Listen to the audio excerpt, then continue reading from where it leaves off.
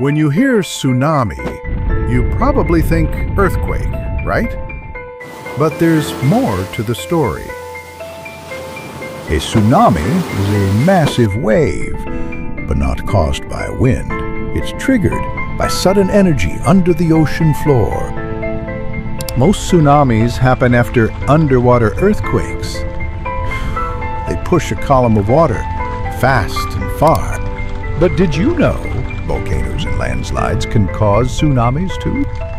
When lava crashes into the ocean, it instantly turns water into steam and sends powerful waves outward. When tons of earth crash into the sea, the impact creates waves strong enough to flood coastlines.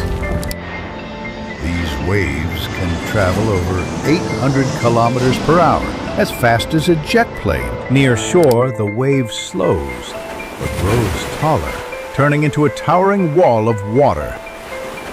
Nature gives no second chances. Know the signs. Stay safe.